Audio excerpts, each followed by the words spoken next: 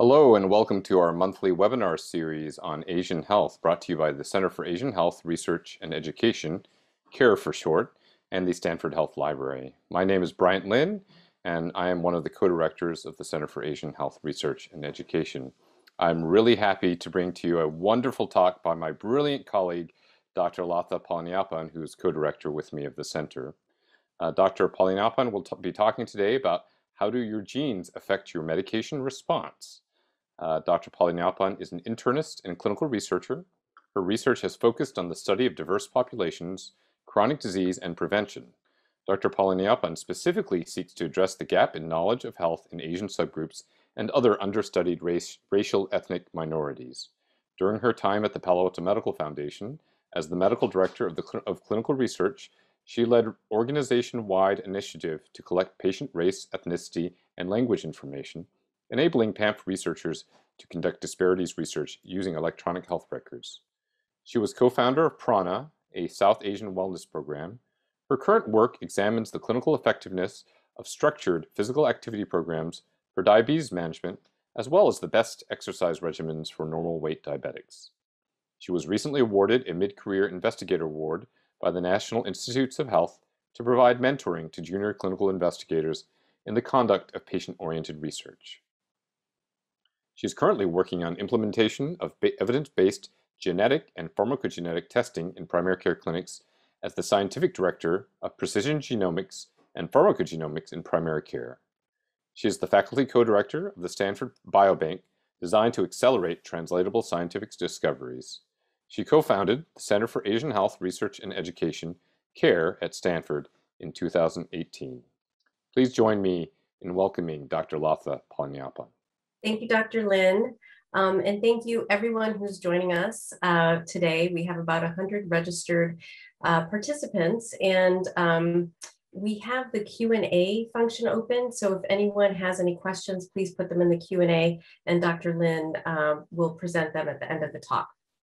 So today we're going to talk about how do your genes affect your medication response. And our goal at Stanford is to provide the right dose of the right drug at the right time for every patient. And we are really at the forefront and cutting edge of doing this at Stanford Medicine. Next slide. So this is inspired by all of our patients who at one time or another, and I'll show you the data on the first 50 patients in the human-wide study today, that where over 90% of people had something in their genome that was helpful to them in terms of their medication dosing and prescribing. And so this is a patient that we had in the human-wide study that we presented at the Big Data and Precision Health Conference. And she came to us with an important question prior to getting surgery, asking, why doesn't Vicodin work for me? And we looked at her genome and we were able to assess that her CYP2D6 enzyme was not a variant that processed Vicodin appropriately. And we were able to tell her prior to getting shoulder surgery that she should use alternatives like morphine as opposed to Vicodin, which is a prodrug and needs to be metabolized by CYP2D6 into morphine. So this is an example of the kind of changes that we can make for personalized prescribing. The next slide. So what is pharmacogenomics? So all of us as physicians and patients know that not all people respond to the benefits and side effects of medications the same way. And pharmacogenomics are inherited the same way as our hair color or eye color, but it's not something that we sit around at the Thanksgiving table and talk about. How did you respond to Vicodin or clopidogrel or warfarin, any number of the medicines that I'll talk about today. So pharmacogenomics is the study of how your genes can influence your response to medications. Your genetic variations can determine how a medication is absorbed, metabolized, and processed by your body, and how this may interact with other medications or supplements.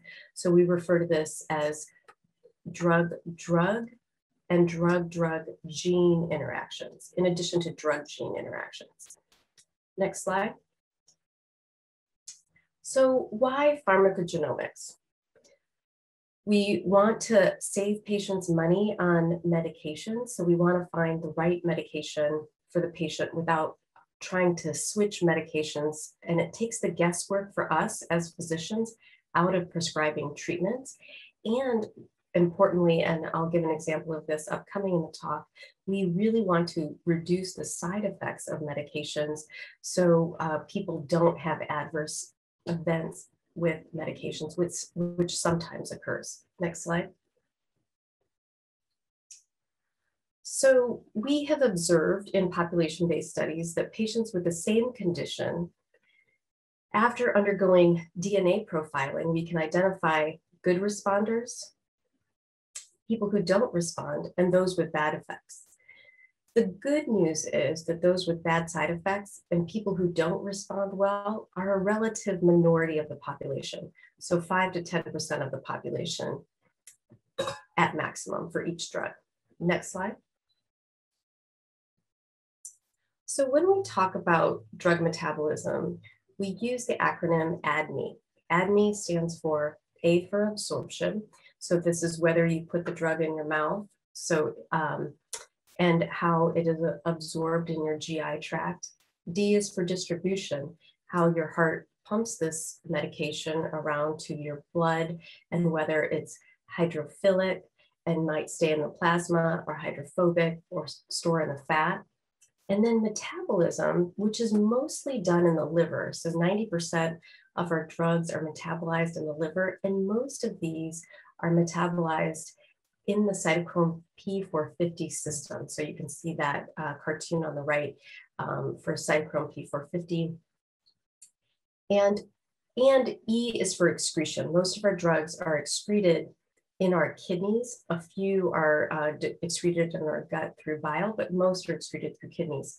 And most of the enzymes that we know about right now with regard to drug metabolism are focused in the liver. So you'll see a lot of the enzymes start with CYP, and that stands for cytochrome P450. Next slide. So we in the Bay Area have a diverse population, and I'll talk a little bit more about that in upcoming slides.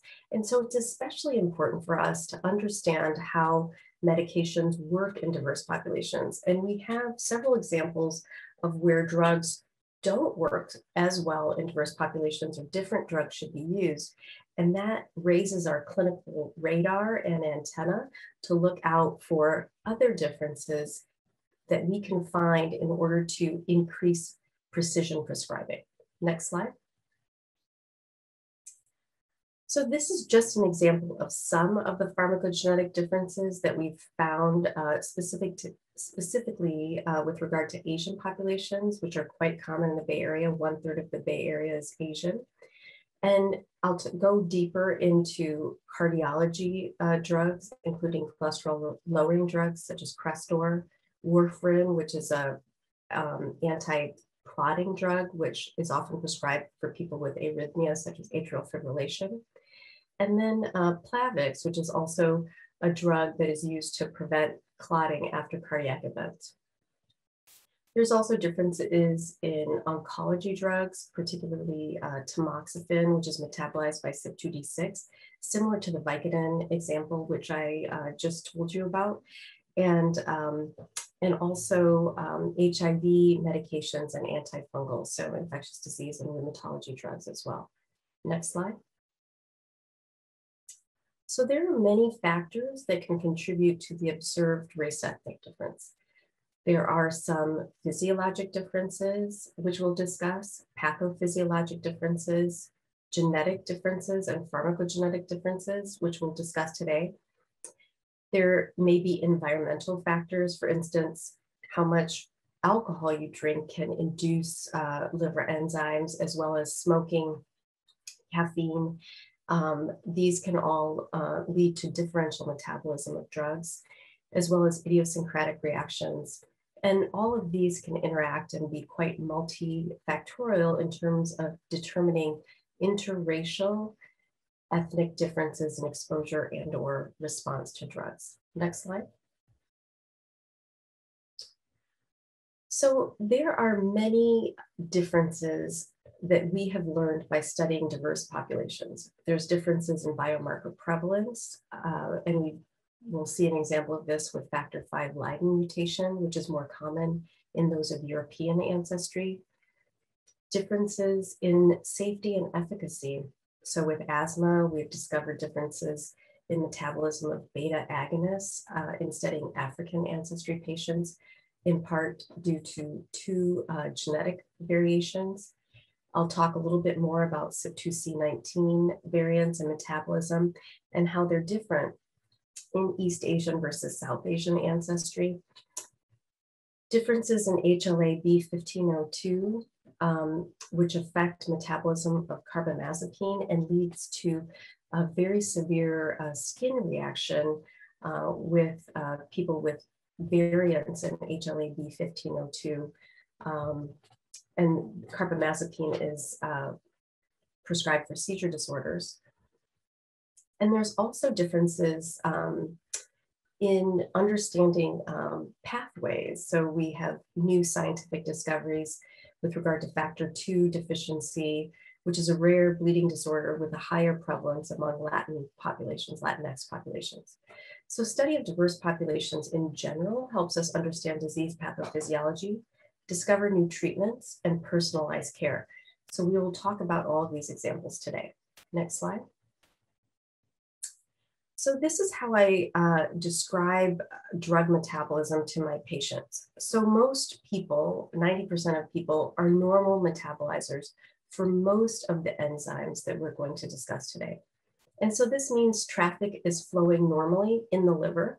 And if you think of normal traffic as being 2 lanes on the highway, most people are normal metabolizers. And this is why when FDA is approving drugs, they're looking at a majority of the population that this drug is working well.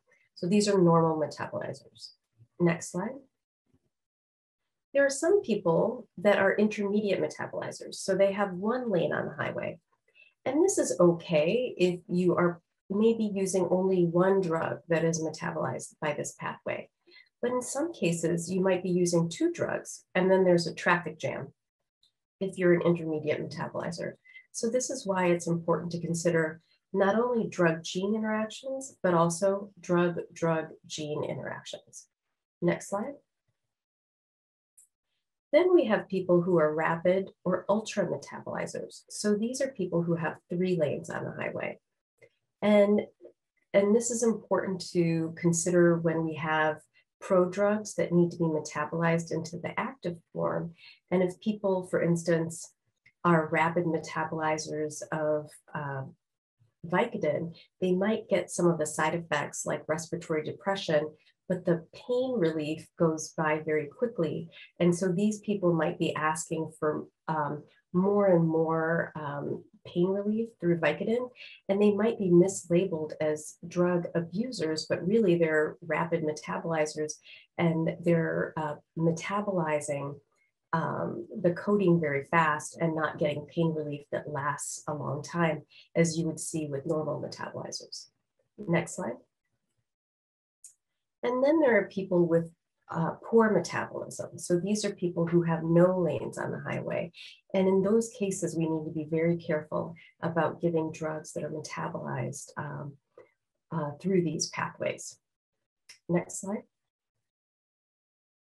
So I'm going to give you an example first of treatment of high cholesterol and cardiovascular disease in Asian populations. Next slide. So Crestor is a very commonly used drug to lower cholesterol. I'm currently working on the Clinical Pharmacology Implementation Consortium guidelines for cholesterol. And this is one of the drugs that we have special consideration. Next slide. Because Crestor is normally prescribed at 10 milligrams, but the FDA label warns not to do this for Asians in particular. Next.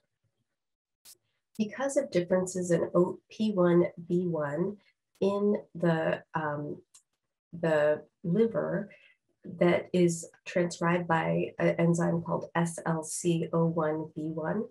And variants in this have Asians metabolize this drug more slowly. Next slide.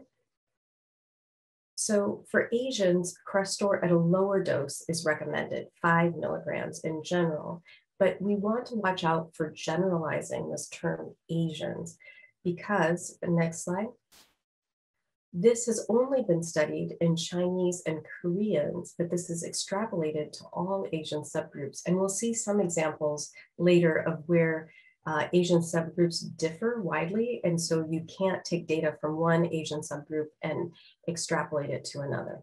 Next slide. Now I'm going to go through an example for warfarin. So warfarin is a drug that we give to prevent clotting. And there are differences in CYP2C9, next slide, that recommend decreased dosing for Chinese, Japanese, and Korean patients. Next slide. There's also differences in VCORC-C1, which recommend increased dosing for Blacks, African Americans, and Asian populations. So it's important to look at a patient's CYP2C9 variant as well as the VCORC-C1. So in real life, what we do is we take all of these variants and we put them into a warfarin dosing algorithm to decide what the initial dose of warfarin should be. Next slide. The third example that I'm going to use for cardiovascular disease is Plavix or clopidogrel. So this is a medication that's commonly prescribed after someone has a cardiac event, maybe a stent is placed to prevent clotting of the stent. Next slide. So there are differences in the CYP2C19 enzyme, which is also in the liver, part of the cytochrome P450 system. And clopidogrel is one of those drugs that I mentioned that's a prodrug that is, as I mentioned with the ADME, it's absorbed in the intestine. And next slide. Differences in CYP2C19 in the liver determine the amount of active metabolite that can be used to prevent platelet aggregation and block ADP binding. Next slide. And there are differences in this cytochrome P450 enzyme, CYP2C19, wherein there's a loss of function mutation and increased risk of clotting in Japanese patients, Korean patients, and Chinese patients, and a gain of function mutation, which is related to increased risk of bleeding in Asian Indian patients.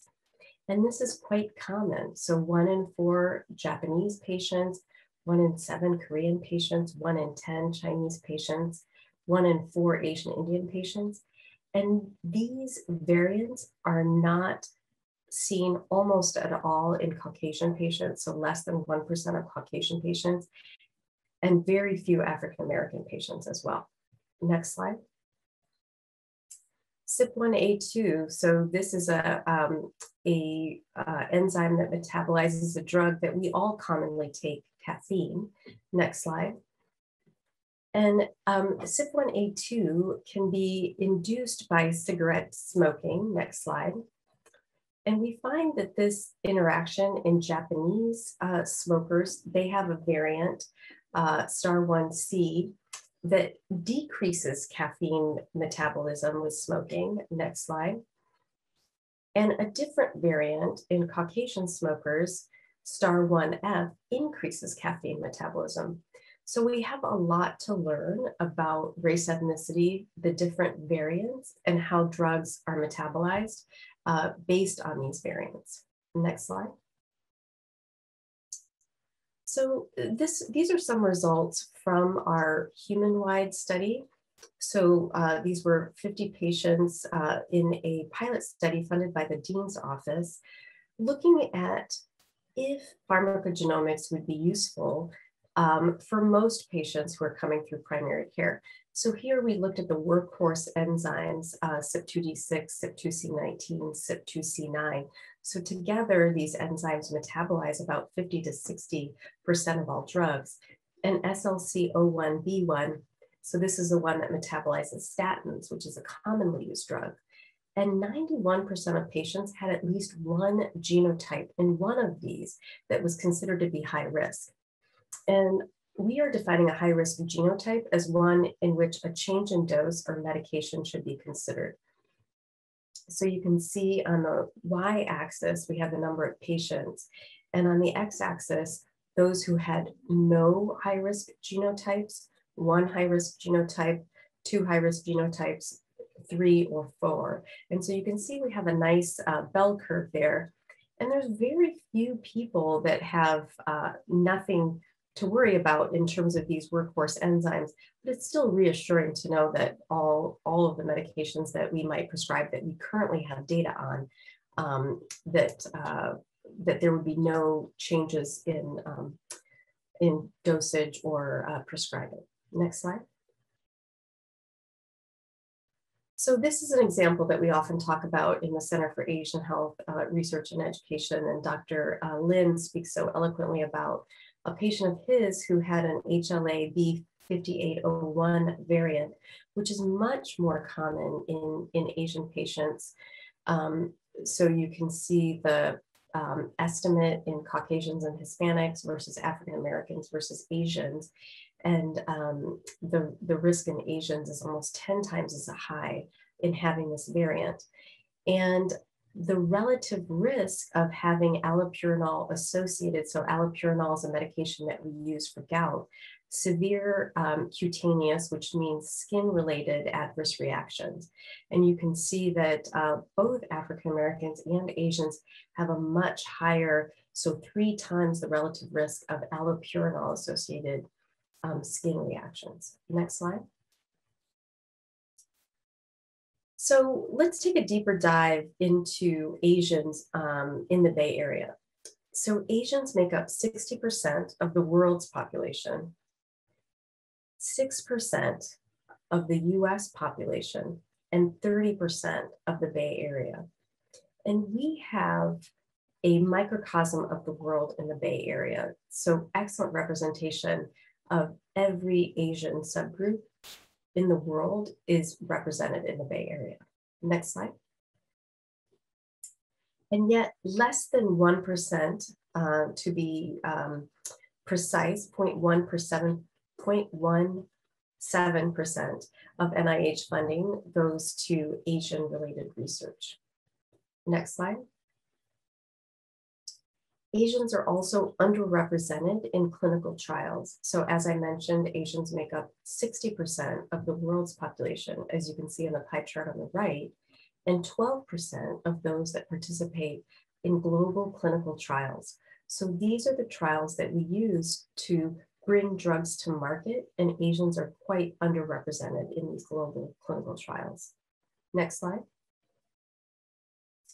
So decisions around Asian health are made using mainly non-Asian data.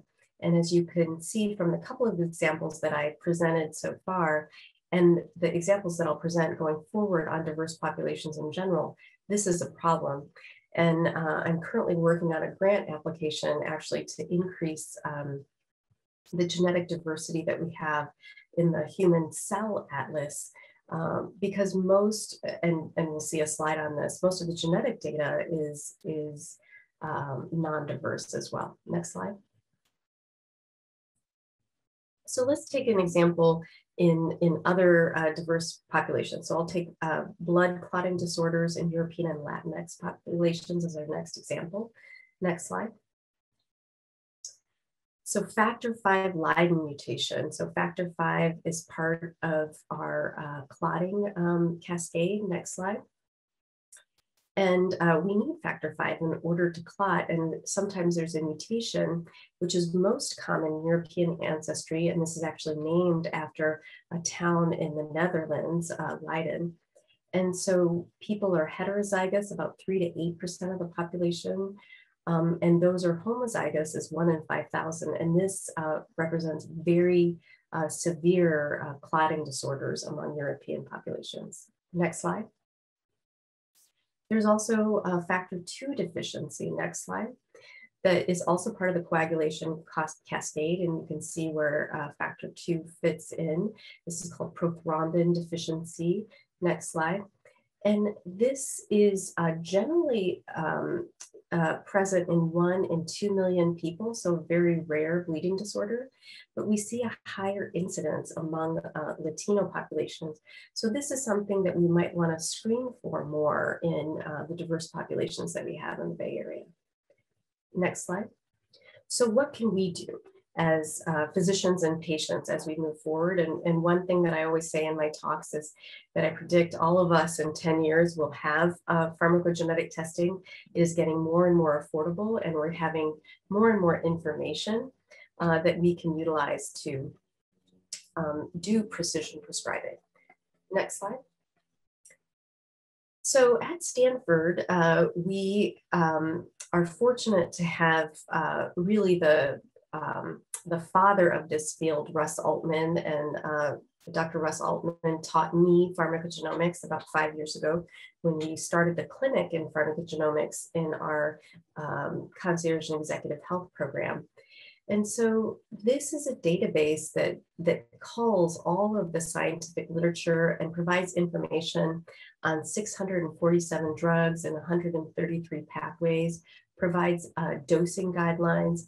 And this takes information from all areas of the world, including the Dutch Pharmacogenomics Working Group, and compiles data also on drug labels from around the world.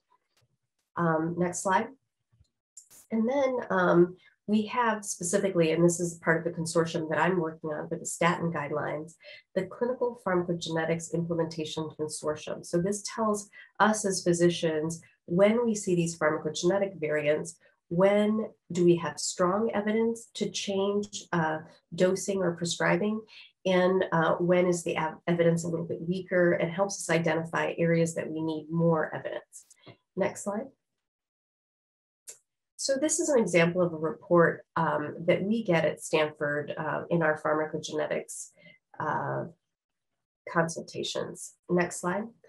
So you can see some of the enzymes that we talked about already today: CYP2D6, CYP2C19, VCORT-C1, SLC01B1, CYP1A2.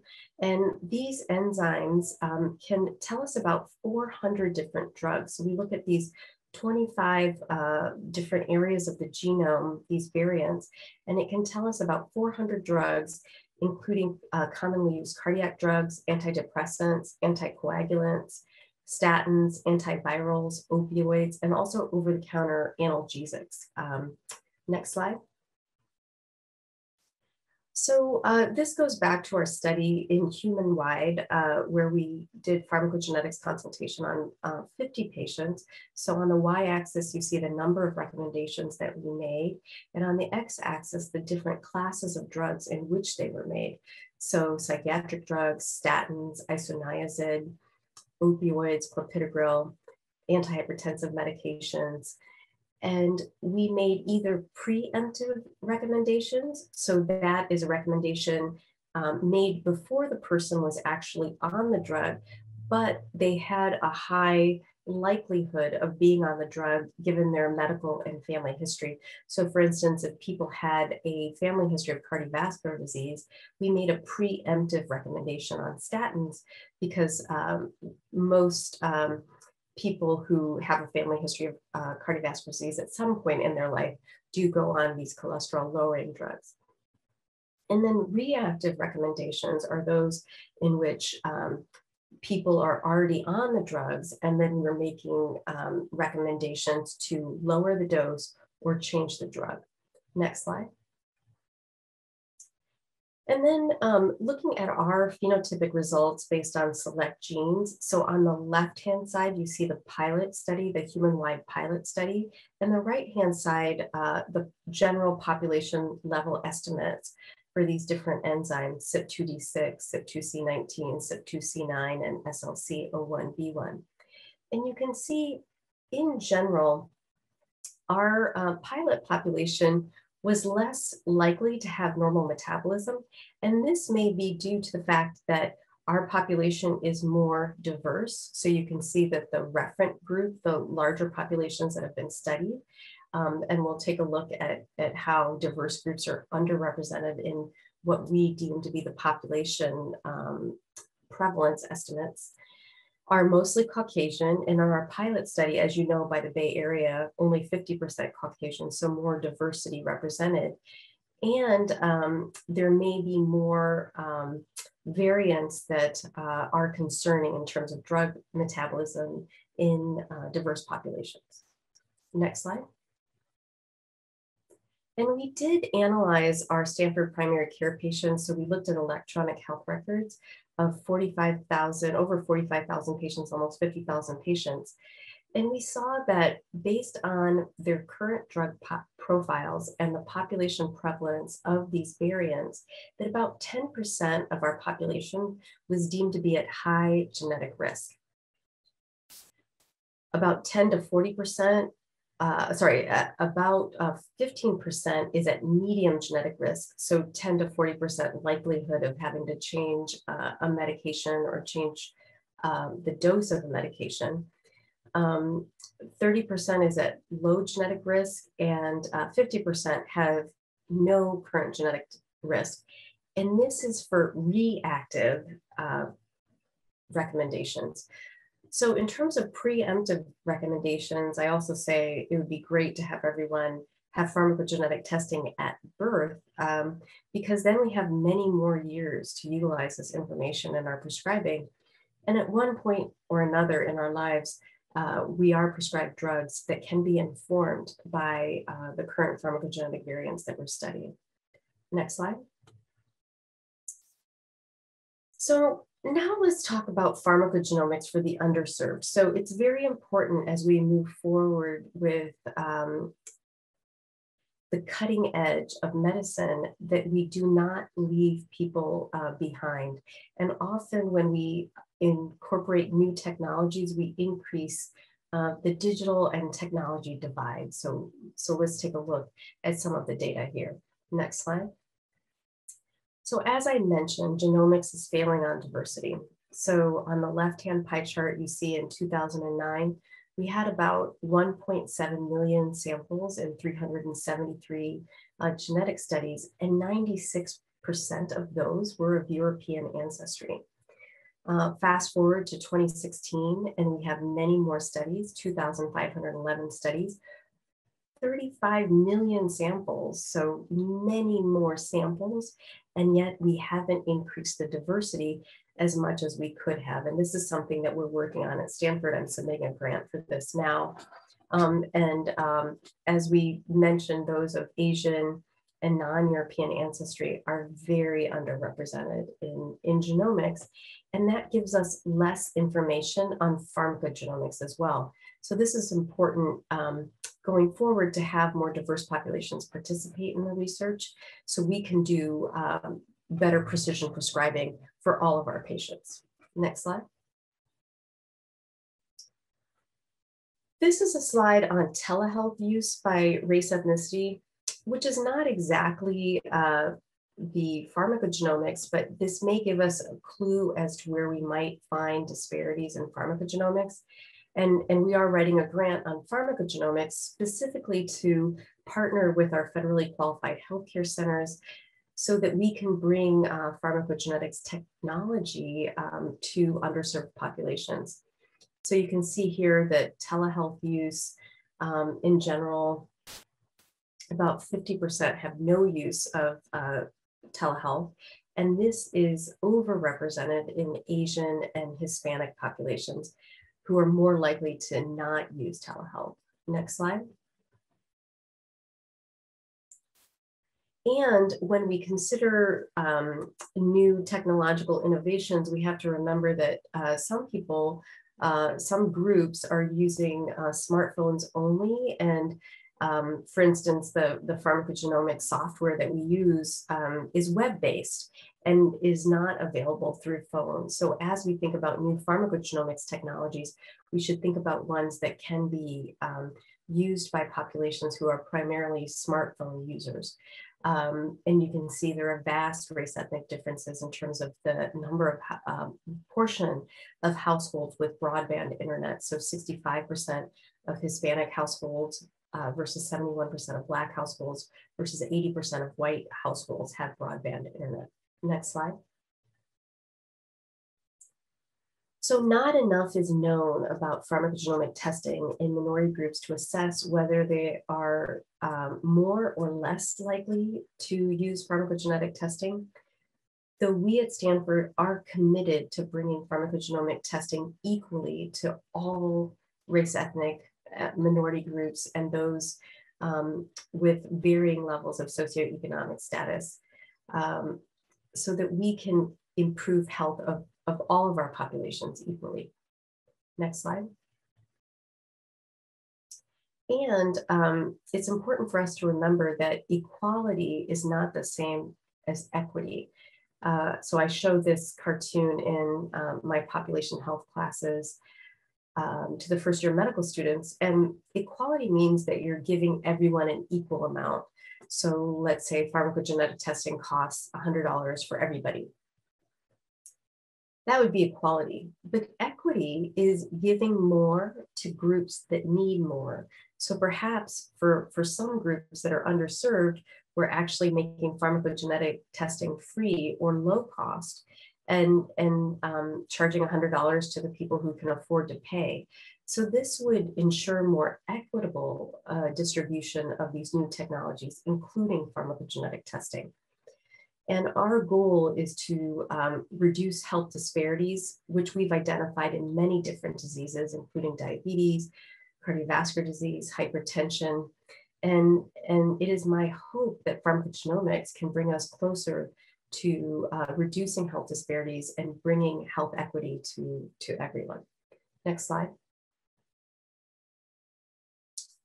So we have done case reports on interpreting these variants in current pharmacogenetic testing. And this is important for consumers because there's many companies that offer direct-to-consumer pharmacogenetic testing. And we found through a patient who came to us with outside pharmacogenetic testing, compared to the pharmacogenetic testing that was done in our vetted Stanford lab, that there was differences in variant interpretation where the outside lab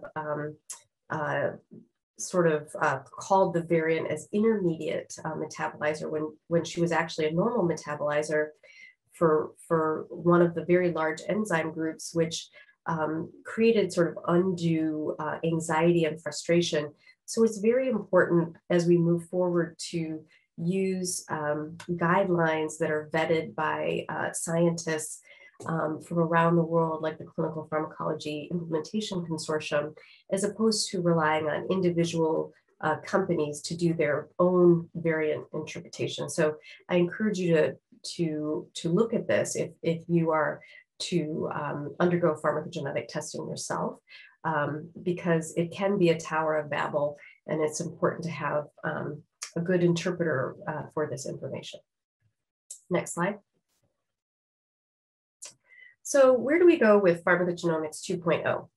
So as I mentioned, pharmacogenetic testing can provide information on the medications you currently take and potential medications you may need to take in the future. So that's preemptive recommendations. So this can ensure you take the right medications at the right dose for you. And this is just some information on pharmacogenetic testing at Stanford Healthcare. So this is just a saliva test, similar to COVID tests many of you have maybe taken, which you mail in. And then you have a consultation with a pharmacogenetics expert who at this time is me or Dr. Russ Altman. And so there's the phone number to contact, and you can also look us up on the internet if you just put in Stanford pharmacogenomics and personalized wellness. You'll find this information on pharmacogenetic testing. Next slide. So with that, I will stop, and we have plenty of time for questions. So I'm looking forward to hearing from the audience. Great. Thank you so much for a wonderful talk, Dr. Palaniappan. We have many, many questions. I don't think we'll be able to get to all of them, but let me cherry pick a few. Early question from an anonymous attendee. How readily available is one's genomic information, and how often is this currently used when medications are prescribed?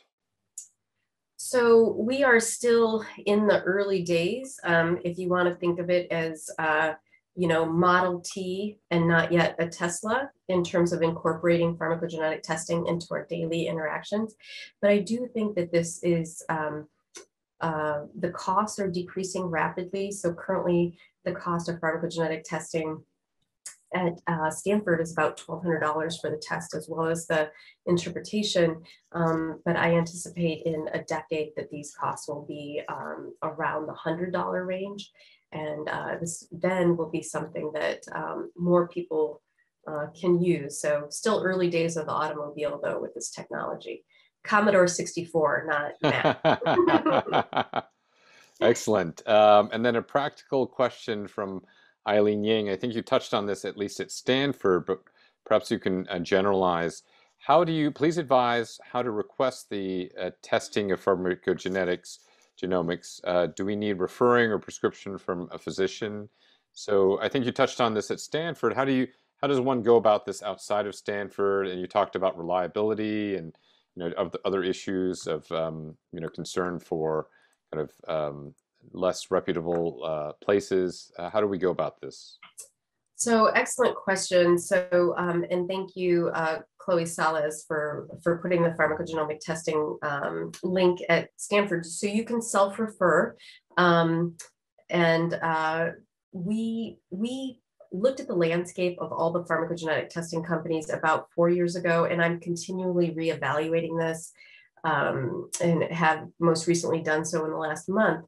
But we were looking for companies that adhered most to these clinical pharmacology implementation consortium guidelines. So these are guidelines that a bunch of experts come together and decide how the variants should be classified and interpreted and what drug changes should be made. So we looked for companies who adhere to the CPIC guidelines, and we looked for companies that considered not only drug-gene interactions, but drug-drug gene interactions for those intermediate metabolizers, and also because people use more than one drug. So it's important to consider if they're going to get traffic jams with the intermediate metabolizers.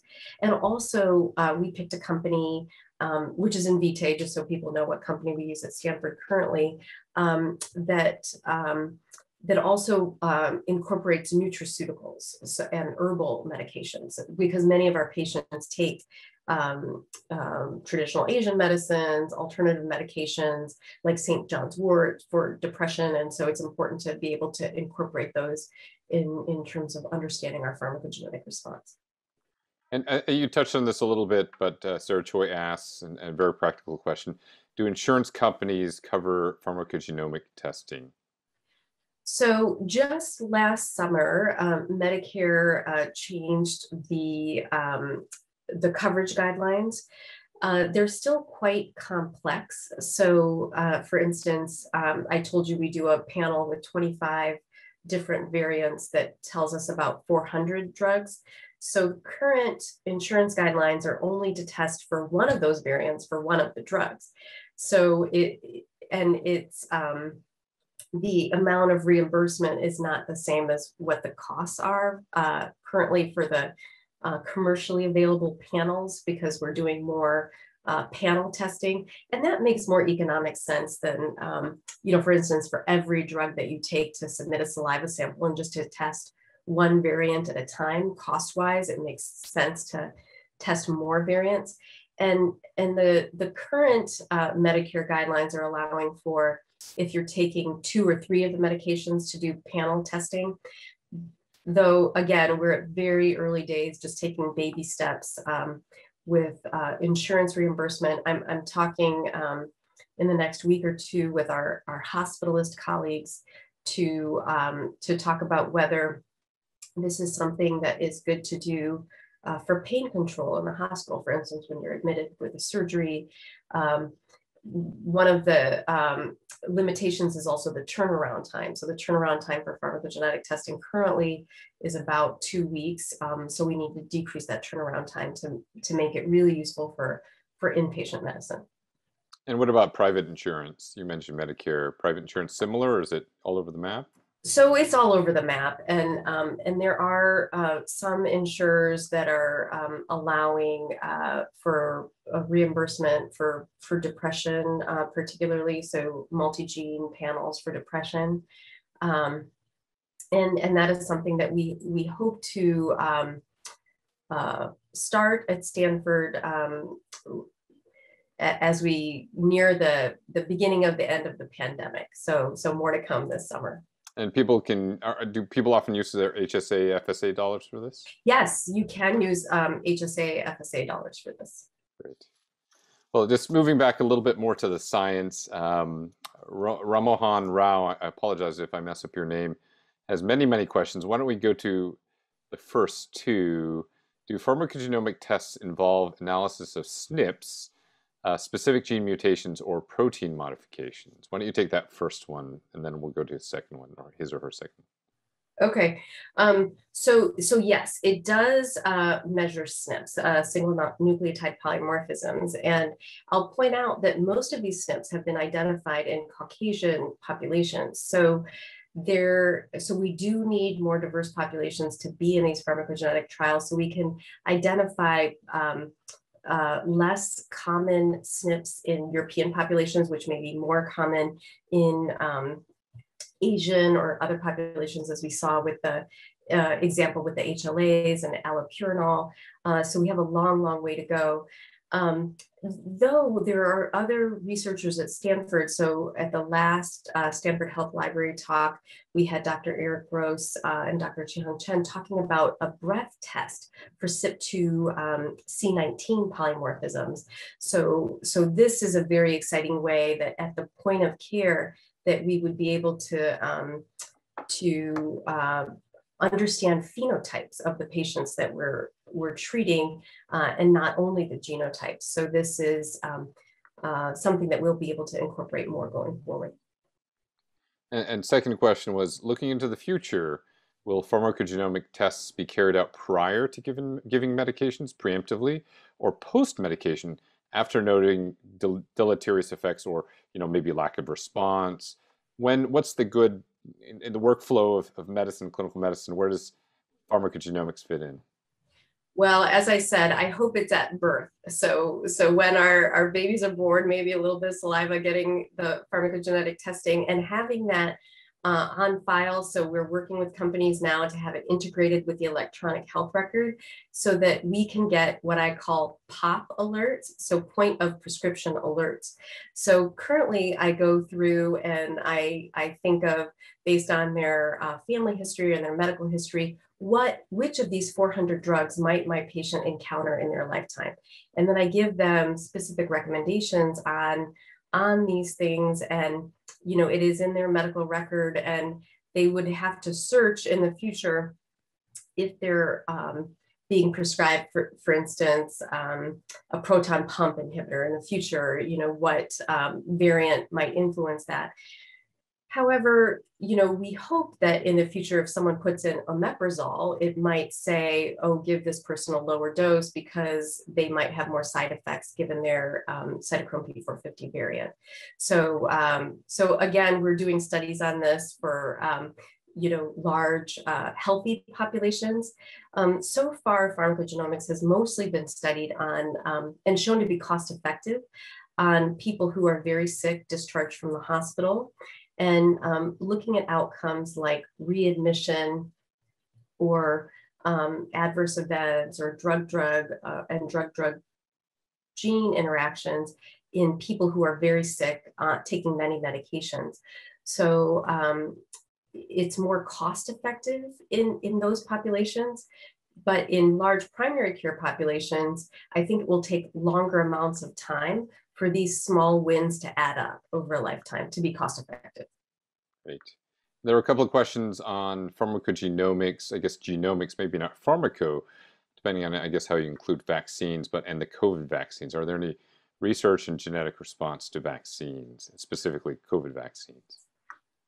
So we talked about this at another talk that I was at. So there has been making headlines some thought that in a synthetic data set, so again, this is, basically just a data set that is not people, but based on different MHC and HLA polymorphisms, so major histocompatibility complex and human leukocyte antigen differences across race ethnicities, that there might be lower vaccine efficacy. And this is work that Dr. Lin and I have done together. However, when you look at the actual clinical trial data, there's a hint that there might be lower vaccine efficacy, but the sample sizes were simply too small to conclusively show that vaccine efficacy is different in race ethnic minority groups. That said, this is something that we are actively studying, and Dr. Lin and I have a collaboration with Sutter, and we're looking at Sutter data to see, and Stanford data to see if now that most people are vaccinated, if we might see more people of specific race ethnic populations who, despite vaccination, still get COVID, and the jury is still out on that. But I will emphasize that the headlines you see are on synthetic data and not real populations, hinting at less efficacy in racial ethnic minority groups. Great, fantastic. I know this is, I picked another question because I know it's something you're interested in. What effect does being biracial or multi-ethnic have on one's pharmacogenomics? So that is an excellent question. So I often quote the statistic that 1 out of 7 babies born now are mixed race, so 2 or more race ethnicities. And this is something that we need to study going forward. And we do have active studies in this area looking at mixed race populations at CARE, at the Center for Asian Health Research and Education. And of mixed race populations, many are mixed race of Asian heritage and ancestry. So in terms of pharmacogenomics, it's important to study variance in specific race ethnic groups so we understand mixed race variants better. And then we are hoping that as pharmacogenomics becomes more and more prevalent, that we won't need to look at race ethnicity as a shorthand for instance, if you might have a CYP2C19 polymorphism, which is more common in Japanese or Chinese patients, that we will actually be able to test. So not to say, oh, 1 in 4 Chinese patients have this polymorphism, but actually we can test to see if you are that 1 in 4 or 3 in 4 who don't have the polymorphism. So as testing becomes more cost effective, we'll be able to get at the heart of the matter more quickly. Great. Fantastic. Of course, being in Silicon Valley, we cannot, we have to have a question about machine learning from Woo-Sung James Kim. Are there machine learning studies regarding pharmacogenomics that are promising? So machine learning, we are doing to find, which populations might benefit most from most treatments. And we are just at the beginning of trying to do gene by environment studies. So combining information that we have, for instance, on a person's age, their race ethnicity, their comorbidities, other drugs that they're on. And I'm involved in this mostly with diabetes medications, the newer diabetes medications, SGLT2 inhibitors and GLP-1 receptor antagonists. And we are looking at clinical trial data as well as observational data to determine groups that benefit most from these drugs in terms of hemoglobin A1C lowering as well as cardiovascular benefit. And as we are gaining more facility with putting together complex data sets, we are using machine learning and other artificial intelligence methods, including neural networks and deep learning to try to get at better disease prediction, prevention, and more personalized treatment. Great. I'm going to paraphrase this question. If pharmacogenomics are so important and they've been lacking in clinical trials, should all clinical trials be required to have pharmacogenomic testing as part of the trial? I'm biased, but my answer would be yes. And actually, I'm working with a group at Harvard, the Multi-Regional Clinical Trials Initiative, and we are working with pharmaceutical groups to one, increase diversity in clinical trials, and number two, understand the diversity in those clinical trials at the pharmacogenomics level. And, and this, there's understandably some hesitation in this, and that you need larger and larger sample sizes to understand treatment differences in subpopulations. But as we innovate in terms of lowering barriers to participation in clinical trials, lowering costs for clinical trials, as the COVID clinical trials have so beautifully taught us, we can be better about amassing large sample sizes and diverse samples in short amount of time. So again, we are looking at the future of medicine with pharmacogenetic testing. And I'm confident that everyone on this call will have pharmacogenetic testing in their lifetimes. It's coming. Great. We've got 2 minutes left, so let's broaden and lead off the answer you just gave. You mentioned increasing participation in clinical trials several times so far. From Janine Sung, what communication approaches might lead, and maybe other approaches, might lead to greater participation in research from diverse communities? So how do we solve the problem of participation from diverse communities that aren't currently participating in clinical research? Well, I want to thank you for that great question, and I want to do a quick shout out to Janine Sung, who's part of our new master's program in big data and clinical informatics. She's also the director of the Stanford Biobank. So thank you, Janine, for that question. And this is something that we've talked a lot about in the biobank. How do we engage diverse participants? And part of that is having good community engagement. So I want to give a little shout out to Nina Lee at the Center for Asian Health Research and Education. So she's been marvelous in terms of connecting with Asian communities in particular, and diverse communities in general, and providing bi-directional interaction. So these talks are an excellent example of that. And other content that we're able to share, so that patients are more aware of the benefits of participating in clinical research and are more likely to participate.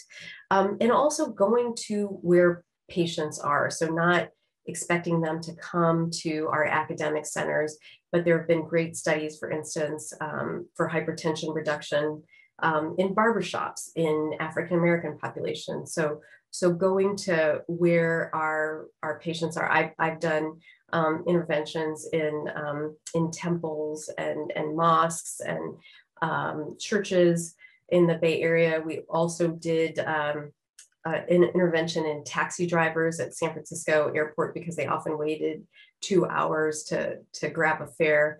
And we did physical activity interventions there. So going to where our patients are, as opposed to asking them to come to us, is important.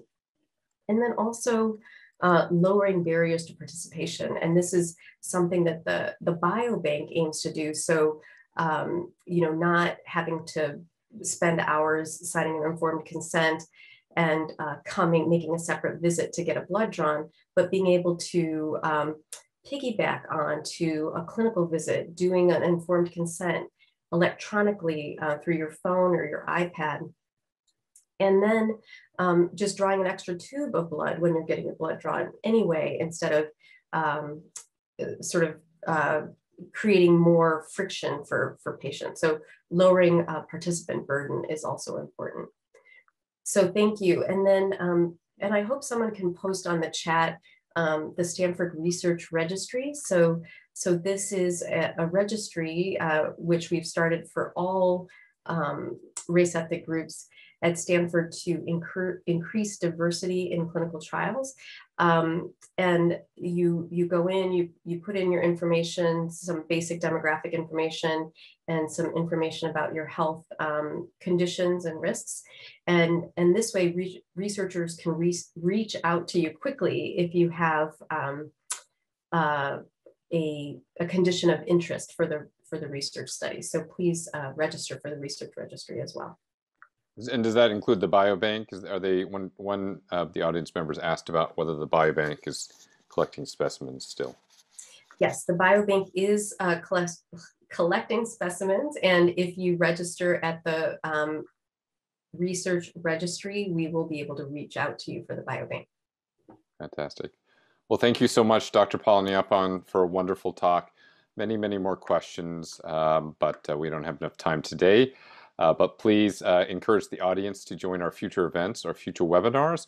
Our next big care event will be a concert at 5:30 this Thursday celebrating Asian grandmothers, followed by a panel celebrating generations of Asian women featuring Fiona Ma, the highest ranking Asian political official in the state of California, and many, many others. Please register at medmuse.stanford.edu.